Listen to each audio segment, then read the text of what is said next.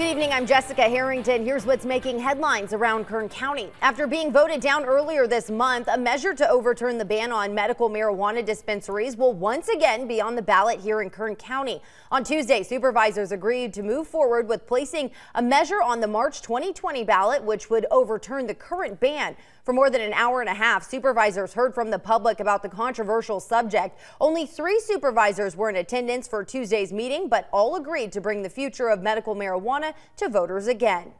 Kern County Congressman Kevin McCarthy has been elected to lead the Republican minority in the next Congress. McCarthy, who's currently the House Majority Leader, had been the favorite to become the next House Speaker. But after Democrats took control of the House following the results of this month's election, that was off the table. McCarthy won re-election earlier this month after beating challenger Tatiana Mata. The Health South Bakersfield Rehabilitation Hospital is looking for full-time registered nurses, and they're hosting a hiring fair tomorrow for anyone interested. The event will be from 7 a.m. to 10 a.m. and 4 p.m. to 7 p.m. at 5001 Commerce Drive. For more information, visit our website, turn223.com.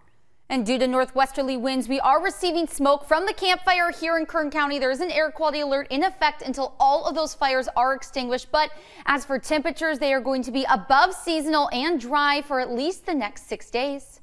That's your latest news and weather updates. For the latest news anytime, be sure to log on to our website, turn223.com.